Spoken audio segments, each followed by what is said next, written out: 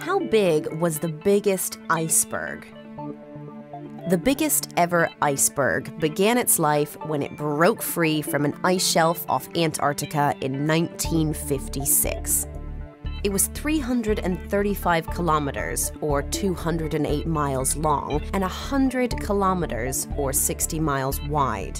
That's a larger area than that of Belgium. Icebergs float low in the water, with around 90% of their height hidden beneath the waves. Where's the biggest river? Although not as long as the Nile, the Amazon carries far more water. It empties 58 million gallons, or 219 million liters, into the ocean every second. That's 1/5 of all the world's water flow.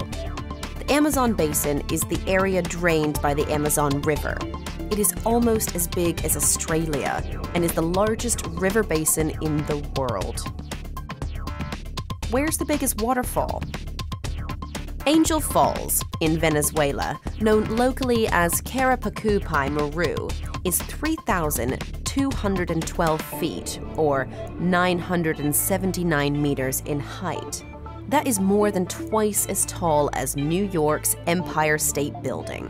Although Angel Falls is the tallest, Victoria Falls in Zambia and Zimbabwe forms the largest continuous sheet of falling water in the world, at 1.7 kilometers, or 1.1 mile wide.